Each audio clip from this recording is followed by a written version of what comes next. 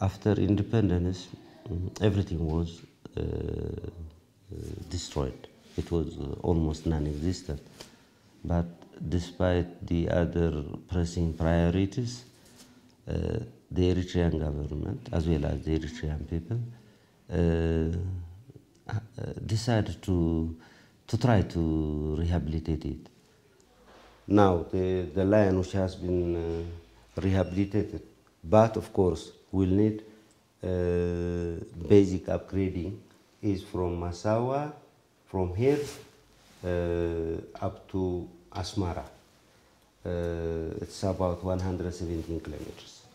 And we have tried to reactivate, if not to their full capacity, the workshops, the garages, and we have rehabilitated the existing wagons and the existing locomotives to give or to provide services for tourists like Bern.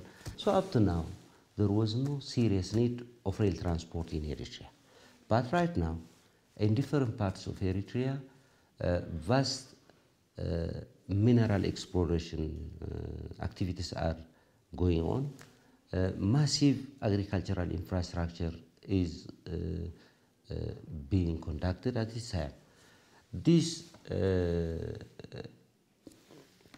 products of this mineral exploration work, such as mineral concentrators and agricultural products, need transport facilities.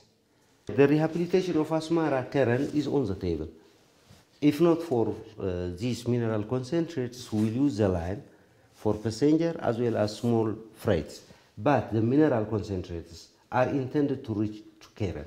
The other pressing issue is to construct a railway line from Bisha, which is somewhere here, to Keren, from Bisha to Keren. My main activity for the future will not be the running these old steam locomotives. Of course, we'll keep it. It will have its role, but my vision is to see modern railways in Eritrea. So we have at least a rough estimation, the type and the quantity of the freight which is expected to be transported. So we are looking for locomotives which can transport this. What is it, diesel or what? Diesel, of course. We cannot use electric locomotive here. We don't have electric line, although installing that is very expensive. So we'll start with diesel locomotive.